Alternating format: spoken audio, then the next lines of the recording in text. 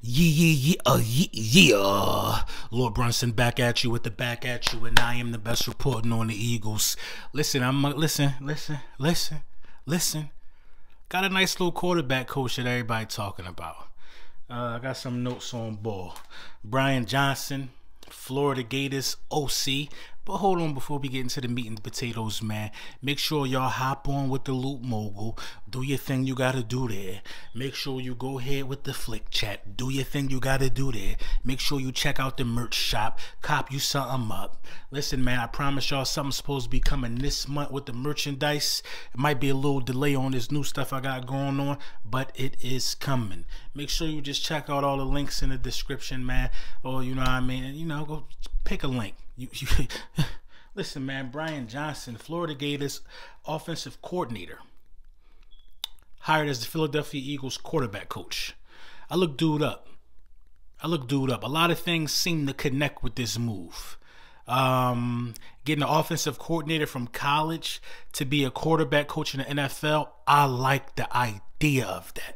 First and foremost, I just like how that just makes sense, because you got guys, offensive coordinators at the collegiate level, who was helping bring some of these stars up to snuff. You know what I'm saying? Offensive coordinators helping to bring some of these offenses to life and getting dudes named off of these offenses and giving them a chance to play in the NFL and live their dream. So offensive coordinators at the collegiate level definitely are important, if you ask me. To bring one in as a quarterback coach is huge. It's huge. You know what I'm saying? I'm not really that up to snuff on a lot of the quarterbacks. That's something I should have looked up for this video. I'm not really, you know, off the top of my head too sure about some of the quarterbacks that, you know, Brian Johnson worked with, but you know what I mean? Listen, man, I like this move. Something feel warm and cozy about this move. It just, something feel warm and cozy about it. But this seems like a Jalen Hurts move. Seems like a Jalen Hurts move, man. I'm just calling a spade. Seems like a Jalen Hurts move. This is a Jalen Hurts guy, which further makes me believe that there will be an open quarterback competition. However Wentz decide to handle that, going to tell us all we need to know. In my opinion, Wentz should go out there and win that job. Hands down, Wentz should go out there and win that job. I believe Wentz is the more talented quarterback. I believe Wentz is the better quarterback. If he get beat out of his job, he done. He done. He can't be an Eagle no more. And it's not a slight to Jalen. It's a slight to how much we invested in him. Get him out of here. If he outright lose this job, I don't think nobody taking a chance on him. But this is a guy, and Brian Johnson, who knew Jalen Hurts since the age of 4. This is a Jalen Hurts guy. It made sense to help him bring the quarterback up.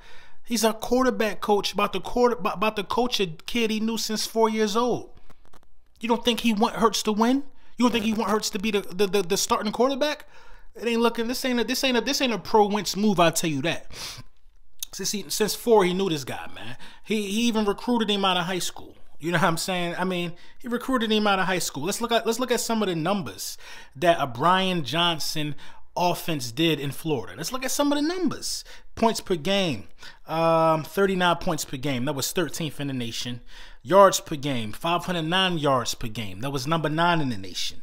Third down is what I looked at the most, because that lets me know about your play calling, and it lets me know about, you know, it lets me know a lot. Your play calling and the teachers that you've been teaching your offense are really on display in third down.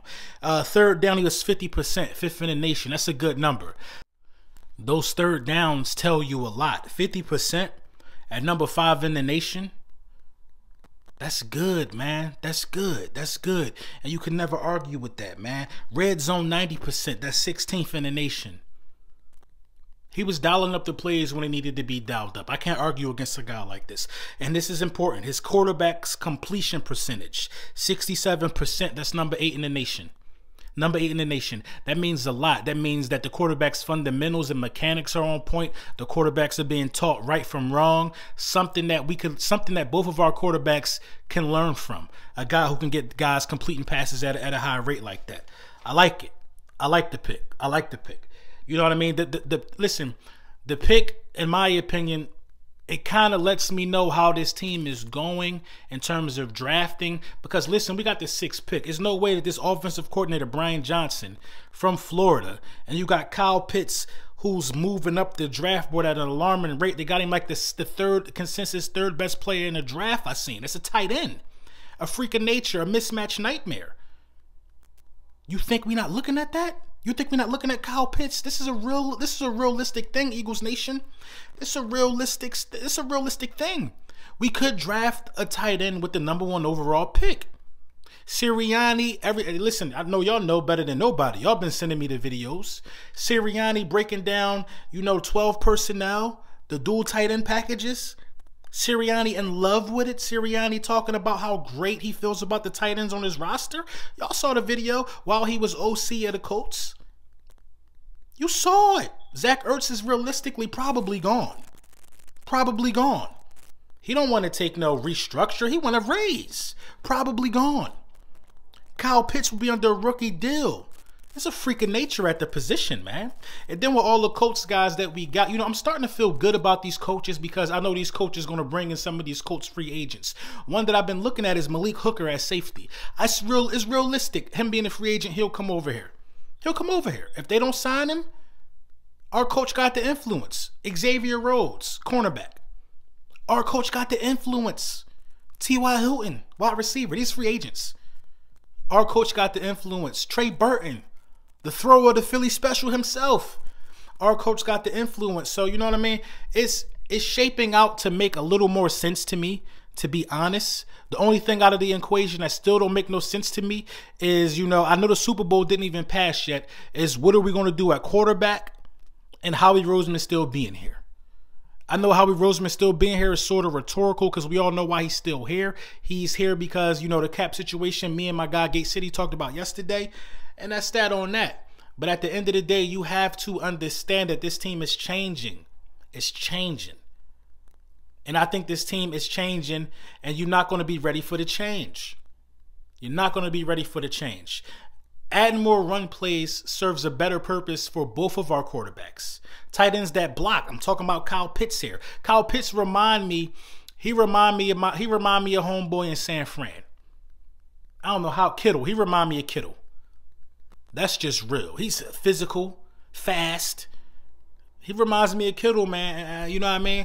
I don't think you could pass that up. If both wide receivers gone and that tight end's still there, you got something to think about, Philly. You got something to think about because a tight end that good is just as good as any wide receiver. What's going on, boo-boo?